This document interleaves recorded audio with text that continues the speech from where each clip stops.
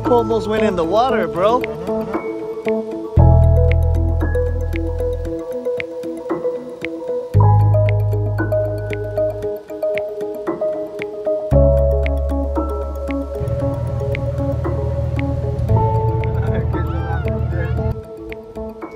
Hey, what's up everybody, and welcome back to my channel. Today I will be giving you guys a report on striper fishing. Yep folks, another one of my fishing reports. So today I am here at Discovery Park.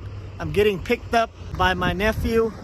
There he is, and he's picking me up so we can do some shad fishing and striper fishing. So stay tuned and let me get on the boat. So once I get on the boat, I will give you guys the rest of the 411. Let's go guys, let's go check them out. All right guys, now just got on the water. I dropped my rods out and check it out. Just caught this striper here guys. So let me start with the striper report for you guys. Striper is still good fishing out here despite the cold weather. The stripers are very active and you can catch them same places, you know, from Clarksburg all the way up to Knight's Landing. And talk about Knight's Landing, let me show you this fish from Knight's Landing. It is a pretty good striper. It's caught by my buddy David. So yeah guys, stripers are moving right on back out into the delta, out to the Carquinez Straits and back into the bay. And now you know, for the next few weeks is the time to really get into these stripers. Otherwise you're gonna be catching nothing but little shakers here and there. I've caught that one on cut bait sardines, just like that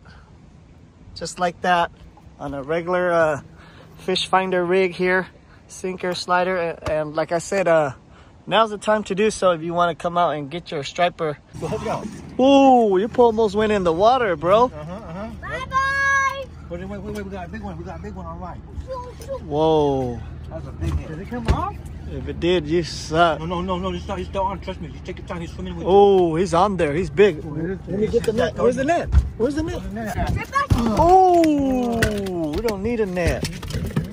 Look at this. Can I hold it? Yeah. Woo-wee. Boy. Yeah, hit when the boat's moving. Sardines, no joke. I scared of my line. He was swimming towards me. I thought I didn't hook it. So you saw the pole almost went in the water? Yes, sir.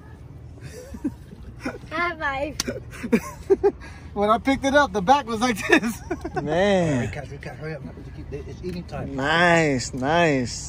He dies, you know. Keep him alive, the meat tastes better. Hold. Find something? Do it right. Yeah. Hold the tail down. I thought it would be way bigger than that, the way he pulled the boat down. Funny enough. Nice. 20. Hey, no friend. They're hunter fighting.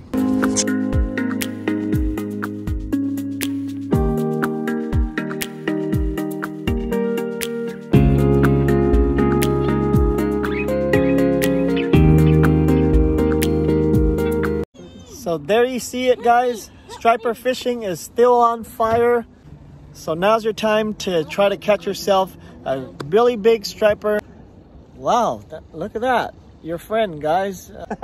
So yeah, there goes our fishing. Sammy the sea lion showed up with his friends and family, and it's their turn to eat. So yeah, you can't blame them, they gotta eat also. But somebody's gotta really return him back to the ocean, man. So there you have it, May 9th out here with Sammy the sea lion. And striper fishing has been really good despite the fact that Sammy and all his friends and families out here, I didn't get it on video, but I lost a shad earlier to Sammy's buddy. Hopefully next time I'll get that on footage, losing the shad to the seal. But yeah, whatever. So now on back to the striper report. So from the same areas, from Freeport all the way up to Knight's Landing, a bunch of shakers everywhere. So try to avoid them. So if you want to avoid catching these shakers, you want to use hard bait, big bait, top water lure. And if you're soaking bait, If you want to save some money on soaking bait, I recommend you using sardines just like me, or night crawler, you know. So yep folks, striper fishing is really good from the Freeport area all the way up towards the Knights Landing area. Striper fishing is still good. Yep folks, so on to the shad report. As you guys already know, shad fishing has been really slow last week and this whole weekend. It has a lot to do with like the water flows and the temperature and the sun not coming out, because as you guys know, it is May. It's almost the second week of May. It's actually the second week of May and I'm in a sweater versus last year we were in shorts. We were like half naked out here. So the weather plays a lot of part in catching these shad. I mean a lot of them. So the weather really needs to warm up, and you know, with this cloudy weather, the shad, they can't really see the bait. You want it to be really sunny and the water to be really clear, and so that way the shad will see the bait and they'll take it.